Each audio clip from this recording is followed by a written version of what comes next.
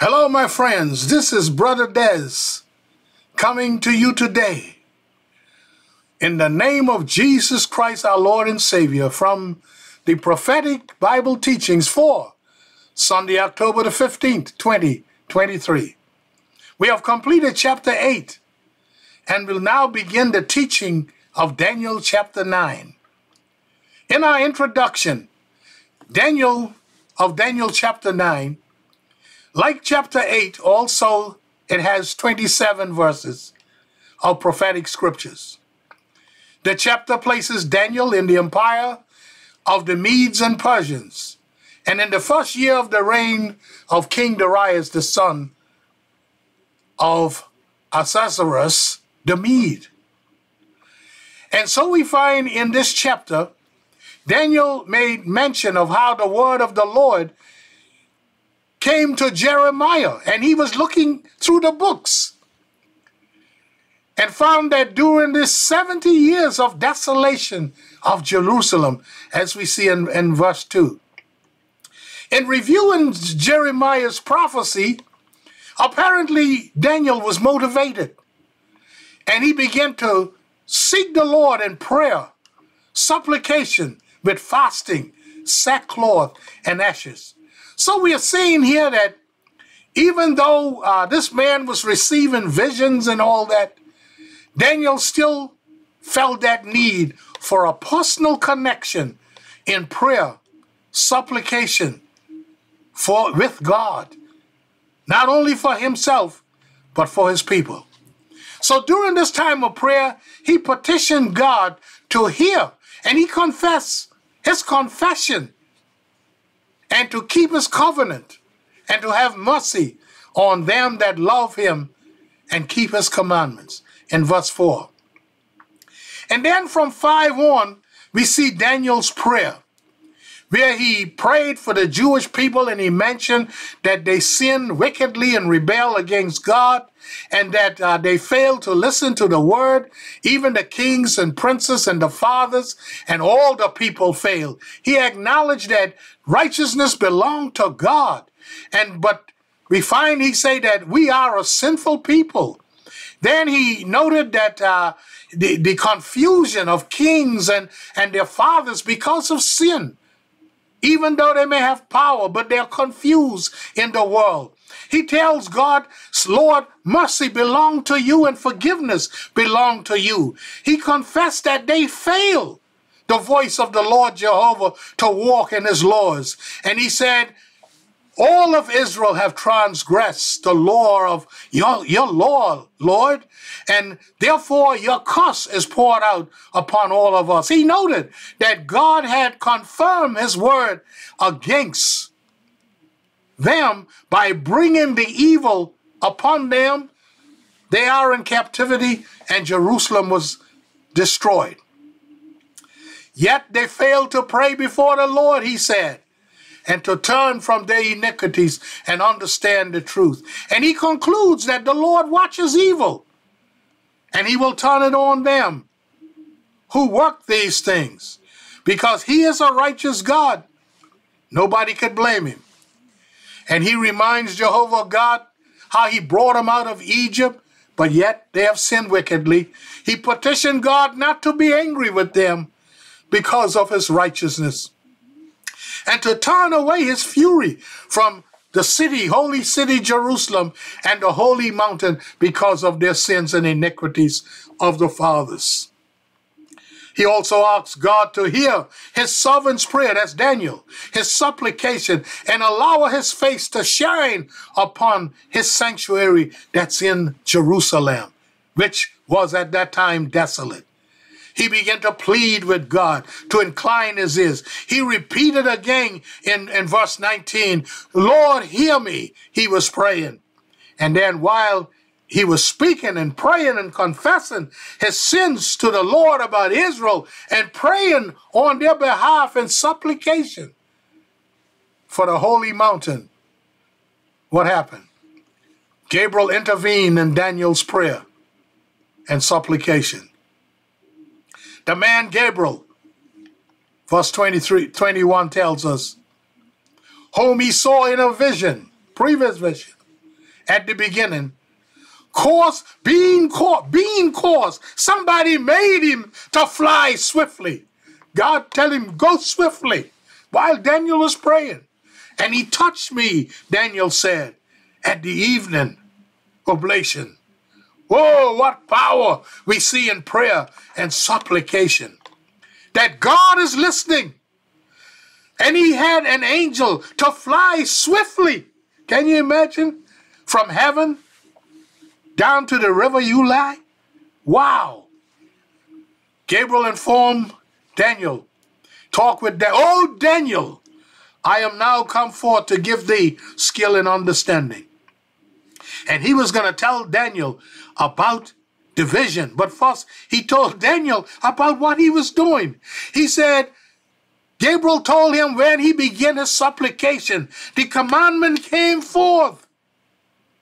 And Gabriel, has come to show him because he is greatly beloved. Friend, can you take that? When you know Christ, you're greatly beloved in heaven.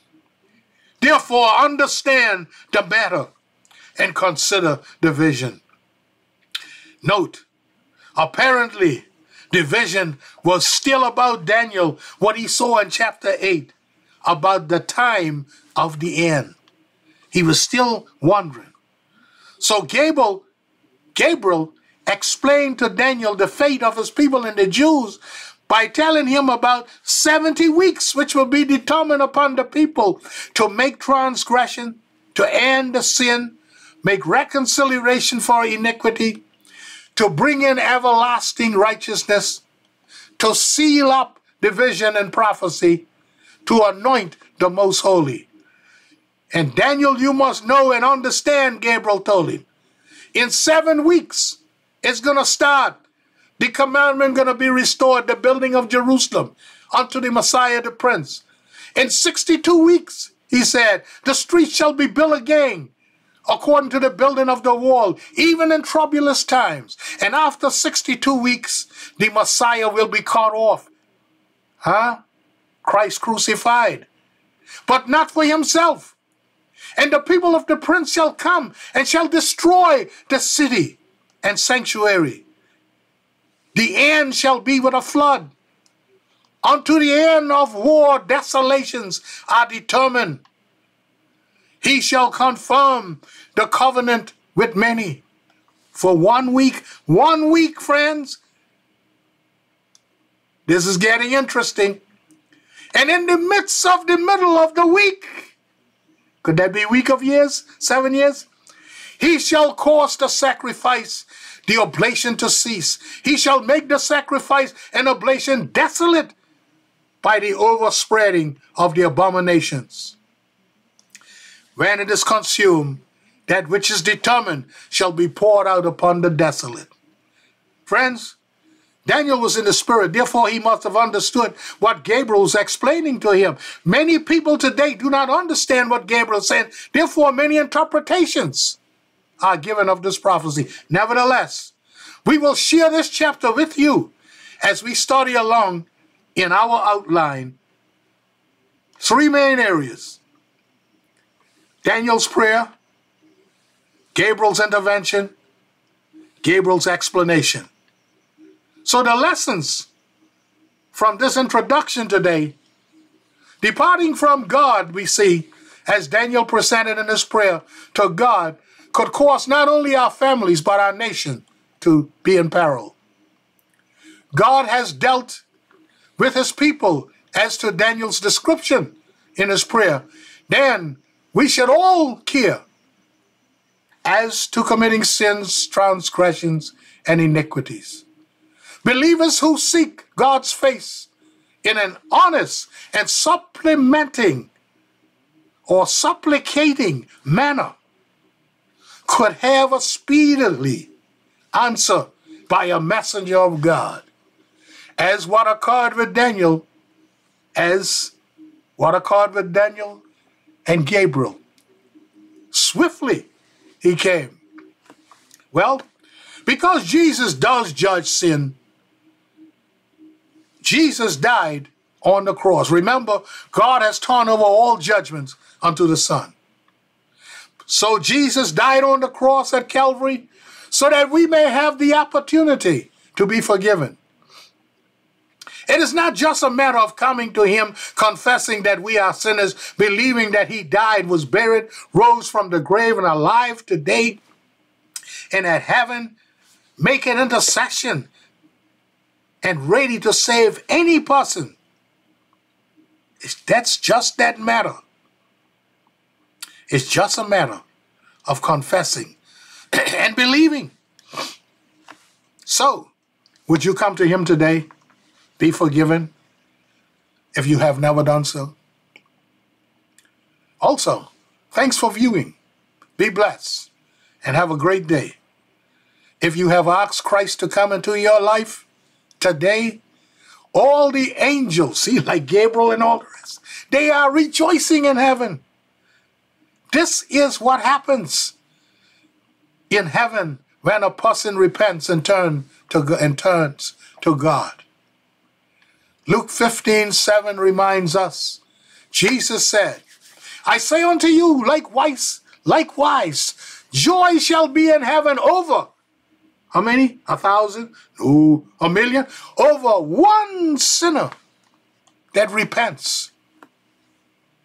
More than over 99 just persons which need no repentance. Friends, take him today. Put some joy in heaven. Amen.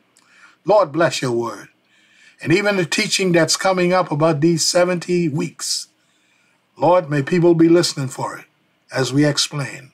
In Jesus' name, amen. Like I always say, in case you miss any of the teachings on chapters 1 through 7 or even 1 through 8, now we're starting 9. You can and you'll be able to retrieve these under my name, Desmond Michael Coverly.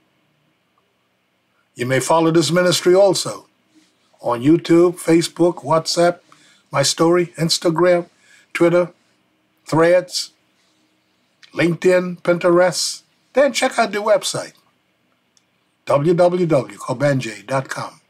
Have a great day, and may God bless you and your family, your friends, and even your enemies, that they would come to know him as Lord and Savior, and one day be your friend and another person in glory. Amen.